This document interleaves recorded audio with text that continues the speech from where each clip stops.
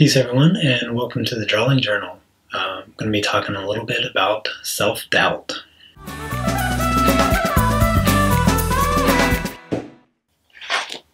So, as you can see, I set up an extra camera just to try something new out a little bit. Hopefully the editing won't be too difficult for this video, and I can keep doing this in the future. And if you like this setup, let me know what you think. Because if nobody likes it, then I don't see any point in doing it. But anyway, so I'm still working on this partial portrait. So I'll just get into today's topics. I got a couple questions, so I thought that that would give me something nice to talk about. So I hope everybody had a nice weekend and enjoy the rest of your week, of course. And so the first question comes from Mario. He asked me how long I've been drawing, and this is a topic that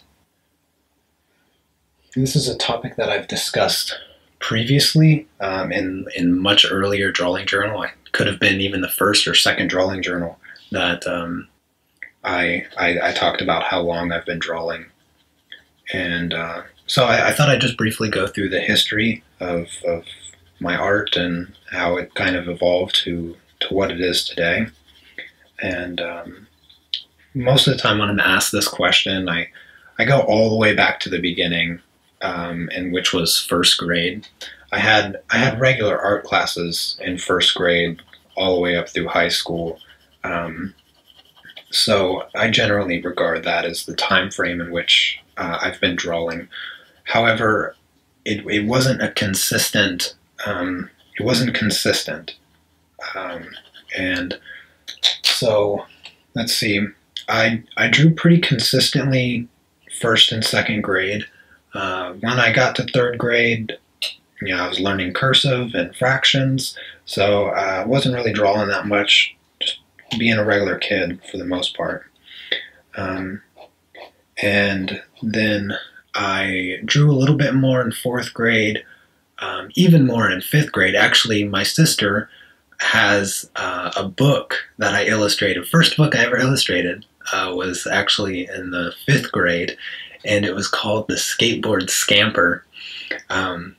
She still has that book. I got to get that book from her sometime to show you guys. But it's about a detective named Taki. I think his name was Taki.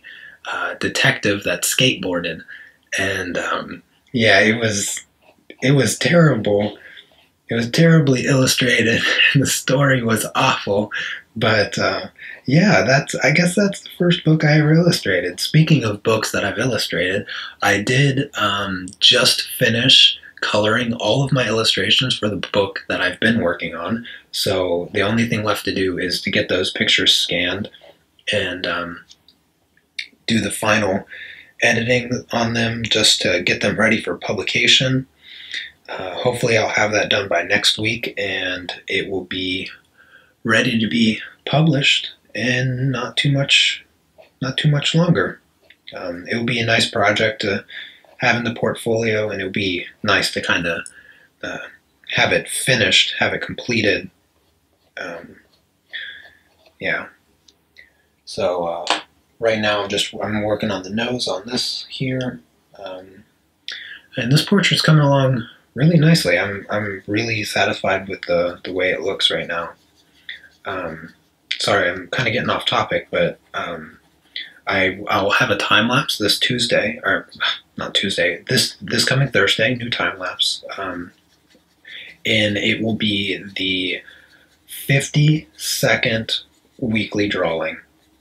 Which means that the weekly drawing series is going to come to an end. That's all that I'm going to do for that series, and I'm going to start focusing on some things that are a little bit different.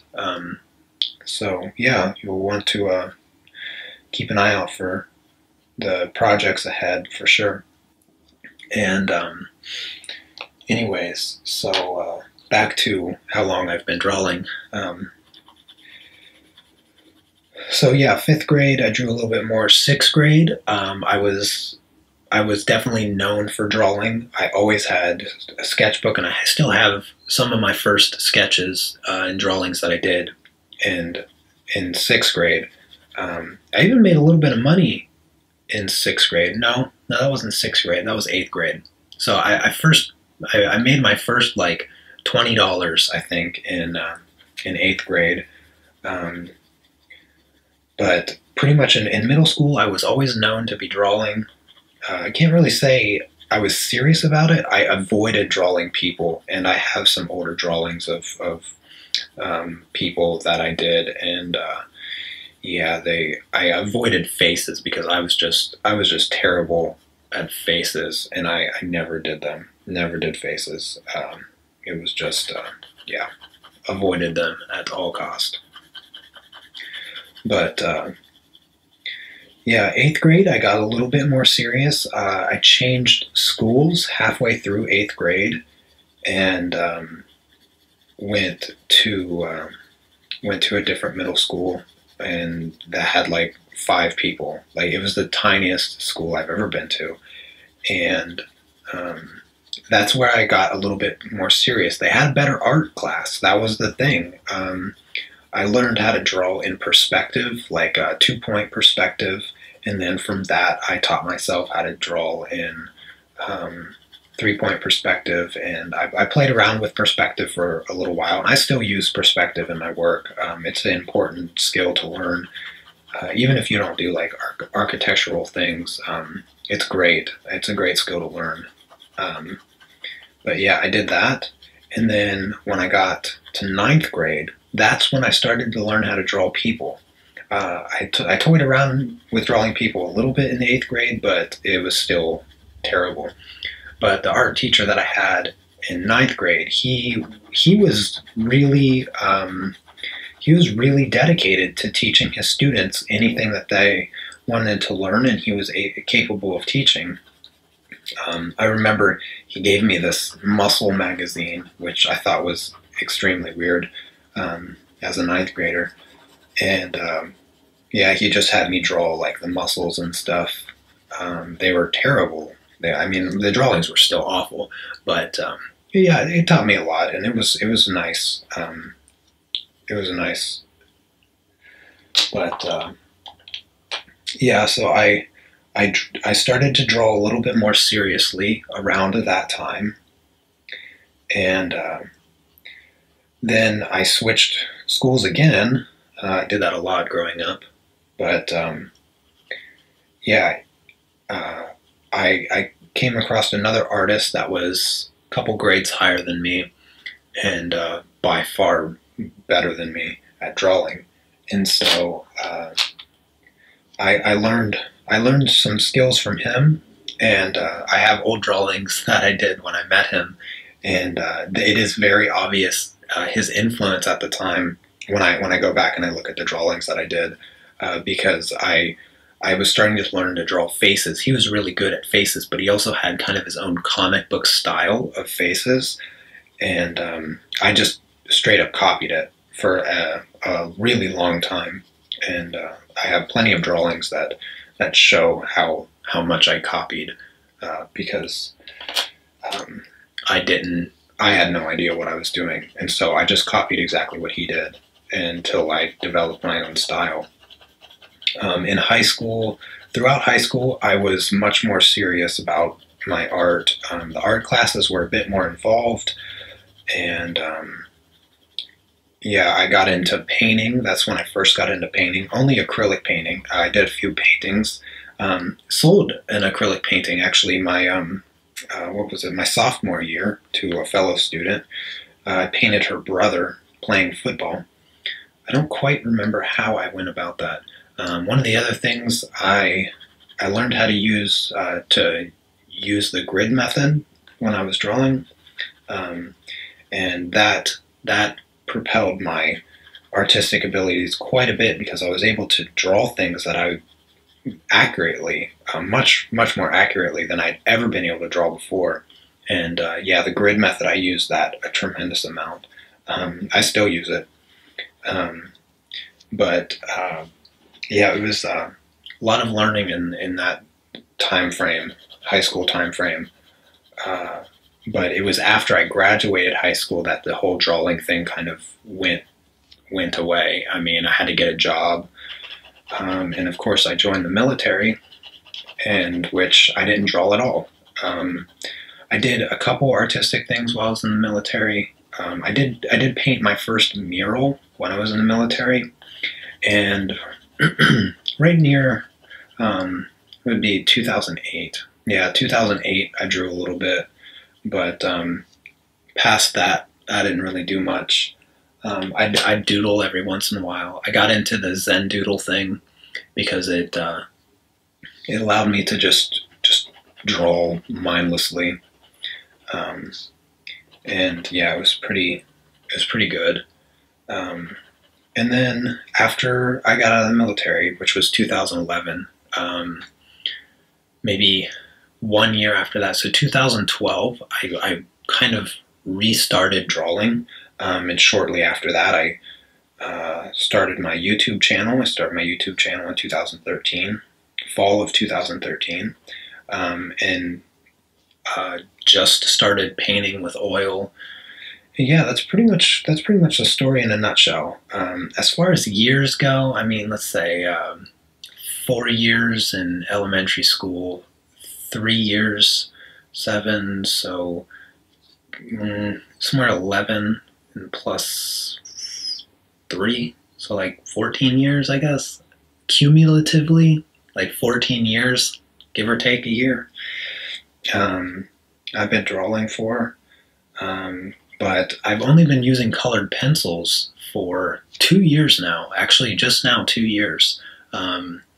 It's a fun medium. I would have never thought of colored pencils being so much fun to use. But yeah, I've come a long way with colored pencils. I mean, you can see from here that I've come a long way. But I mean, 2 years ago, I bought this set of Prismacolors, and the rest is history. Yeah, so don't have too much time left before I want to quit this video. So I will change the topic. So the next topic is self-doubt as an artist, and this is a really important topic. I mean, self-doubt is an artist killer. Like, this is the thing that kills dreams of being an artist or anything like that. And it's unfortunate because it's something that every artist is going to struggle with, and sometimes it's impossible to get through without good support. And there's a large art community online that is always a good place to go for encouragement and stuff like that. And I would say that the strategy that I personally used to overcome self-doubt as far as being an artist, and anyways, yeah, so the strategy that I used is basically to stop comparing my work to other people. Like, when I was starting drawing, and any time that I'd come across somebody that I thought was better than me, it's important to word it that way, that I thought they were better than me.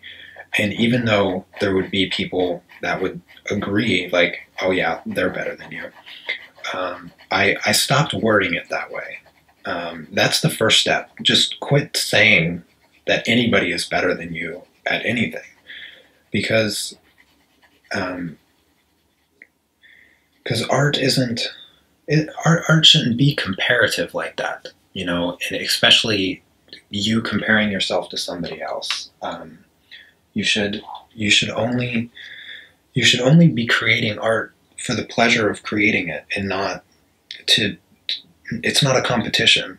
Art is not a competition, and you just got to get out of that mindset first, and stop comparing yourself to other people. That's the biggest That's the biggest source of self-doubt, is comparing your work to somebody else's. You know, I would hate for somebody to come by my channel, look at my artwork, and just give up.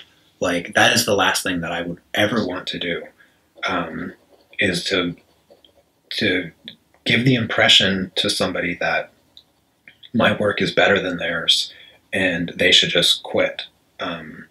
I think there's a lot of people that are subscribed to my channel, and I'm subscribed to their channel in turn because they also create art.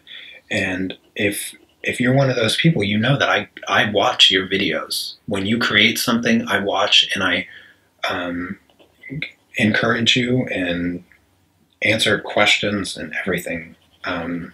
It's one of the things that I love to do. I love to see other artists creating their stuff, because you might think that my work is better than yours or something like that, but I can guarantee you that some of the stuff that you are creating, I wouldn't be able to do, because I haven't developed the skills that you developed to create the things that you do. So when you are just creating for yourself, you're going to develop things that other people can't emulate. They can try, but they would have to spend the time that you do in order to create the things that you do. And if you just focus on what you're creating and not comparing it to everybody else's, you're going to create something original that somebody's not going to be able to reproduce. And they're going to appreciate your work for the uniqueness that your skills have developed.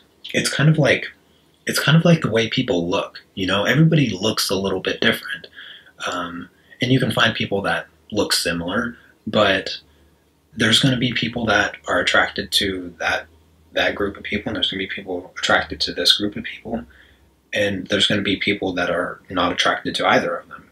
And your work is kind of like that. There's going to be people that look at it and they're just going to be amazed by it. And there will be people that aren't amazed by it. And you just got to keep creating what you create. And yeah, it's hard to put it into words in such a short video. But yeah, when I saw the question on Facebook about getting over self-doubt, yeah, I stopped comparing myself to other artists. It's not helpful. It doesn't make you a better artist if you do compare yourself to other people. It's just not beneficial. You know, if you want to get better at art, learn techniques. You know, learn techniques. That's the real key to getting better. Learn perspective. Learn using the grid method. Learn different coloring techniques. Learn color theory if you want. I don't know color theory, but I mean, if that's something that could help you, you know, just learn techniques and don't worry about what anybody else is doing. If you're concerning yourself with what other people are creating and whether or not it's better than what you're creating, then it's going to be better than what you're creating, because you're thinking about the wrong things. You should be thinking about what to make next, and you can't focus on such trivial things as to whether or not you're better. And yeah, because art is not a competition. It's not a race. We're not competing against each other. Society will convince you that there is a competition amongst every profession, and that's just simply not true. That's not true. If you do what you do and you do it the best that you can, then that's all it's worth. And anybody else that says differently is an idiot, because it's just not what it's about. I would have quit art a long time ago if it was a competition, because I'm just not interested. if anything, it's just a battle with yourself, because you just gotta get over that stuff and move on. Anyways, I hopefully my rambling mess was somewhat coherent, gave you some insight and some hope on whatever you plan to do in your future. Wish I would have gotten a little bit more of this picture done, but anyways, like I mentioned, have a new video that will be up this Thursday, so be sure to check that out. Yeah, so if you're not subscribed already, be sure to subscribe and stuff like that. Leave a question if you'd like me to get to it next week's video. I'll be happy to answer that for you. Anyways, have a great week, and I'll see you next week. Peace.